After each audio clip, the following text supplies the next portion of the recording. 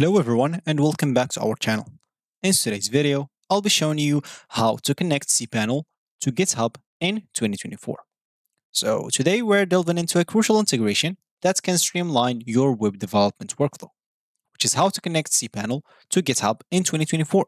So if you're ready to enhance your collaboration and version control for your website, stick around and I'll guide you through the step-by-step process of linking your cPanel to GitHub. So let's get started. Before we start with this video, make sure to watch it from now till the end so you have full experience.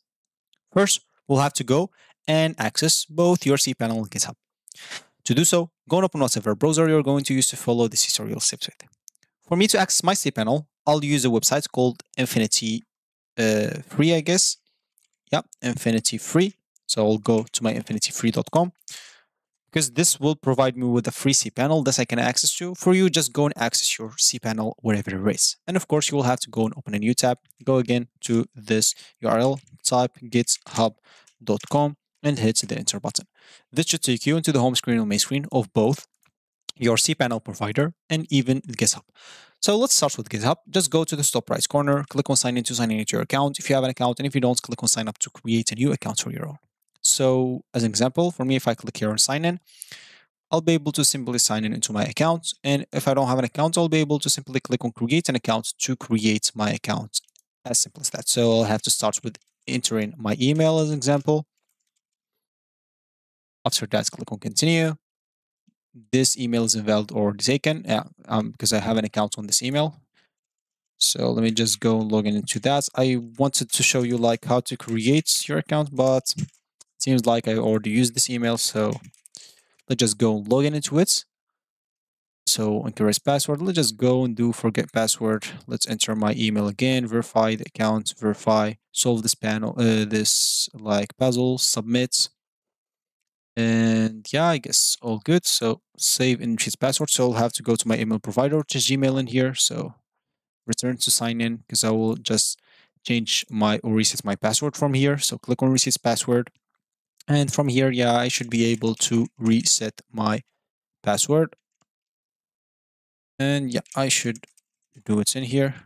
Or let me just check, just in case, if I have this password instead. Yeah, so it seems we don't even have to reset the password. I'll have just to get the code that they send me. So this is the code 7437. So 7437, I guess 08. I'm not very sure of that. Yeah, it was 08. So yeah, now we are logged in into our GitHub accounts. Of course, we will have to do the same with our cPanel provider. I'll just go and log in into my account, register if you don't have an account. And of course, this is going to be my account. And this is going to be my cPanel or control panel. And here we are. So what do we need to do? Is simply go and create a new repository on GitHub. In your GitHub account, go and create a new repository. Make sure to have it public or private, whatever suits you. You can even give it a name. So for me, I'll just name it a test. And already exists on this account. So test 0 and click on create a new repository. As simple as that. Once you do so, once you create your new repository, of course, and this, of course, is going to be for this project. So, of course, this will serve as the central hub for your code base. Make sure to initiate the repository with a README file to get started. Of course, you'll be able to import code into that. You'll be able to get started with GitHub Copilot and even invite some collaborators for that. So now what you'll need to do simply go within the cPanel or access the cPanel file manager. So within the cPanel, navigate to the file manager. So of course you can go and look for that in here as example. So let's look for file manager. As you can see, we have the online file manager or free FTP software. Of course, if you have like me even this option here of file manager, just go and click on that before even going to through the cPanel. That will be cool. Of course, if you want to like go through the online file manager, that's cool. That's already like also cool, as you can see. So it will take you even to kind of the same thing. So if you want to click here on file manager to easy access that will be cool. Of course, that's if it's there in your provider. If not, just go to your control panel, look for file manager and go and click on that. Once you access your file manager, of course, this will you manage and upload your website file. Make sure to locate the root directory of your website, typically the public HTML folder. And then what you'll need to do is simply go and click on the Git version control option. So first of all, we'll have to go here. Files for your website should be uploaded here as an example. So you'll be able to do everything here if you want to. This is the index HTML. And yeah, this the HTA access or HT access override will be here. And do not upload the files here. So make sure to go and upload it inside like this folder in here. So upload everything that you want in here.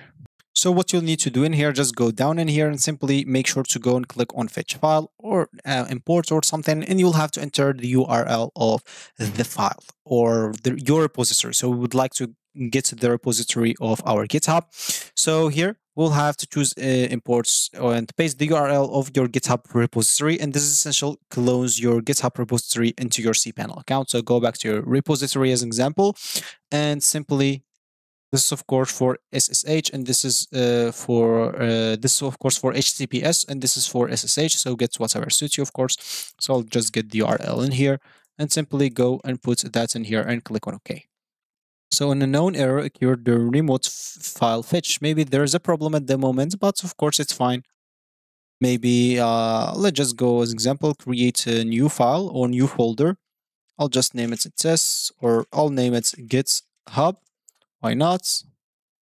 And of course, inside this folder, let's just try as an example to do the same thing again and see if everything is working. Okay, it's not working. So maybe they have a problem at the moment and I'll not be able to do so. But for you, you'll have to go and click on Get Version Control option in cPanel. And there you'll find like an option to create and import a repository. And you can choose, of course, imports, paste the URL of your repository, of your GitHub repository. And this is essential to clone, of course, your GitHub repository for your cPanel account. And after that, simply, of course, you will have to, after importing the repository, you have the option to pull changes from GitHub, and this ensures that your cPanel managed file are in sync, of course, with the code base on GitHub, and it's a vital step for collaborative development. And even make changes, of course, to your website files using the cPanel file manager. After making changes, return to the Git version control in cPanel, commit your changes, and push them back to your Git repository to keep everything up to date.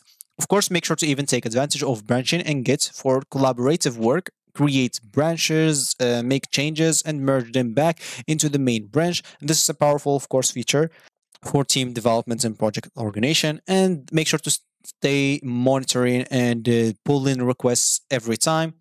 GitHub, of course, provides a robust set of tools for managing your code base and collaborating with your team. So that's going to be it for me today. For you, there you have it. You've successfully learned how to connect cPanel to GitHub. Thanks for joining me today. This integration will empower you to do everything that you want. If you like this video, make sure to leave a like down below. Subscribe to our channel for more helpful tutorials like this one, and I'll see you in the next video.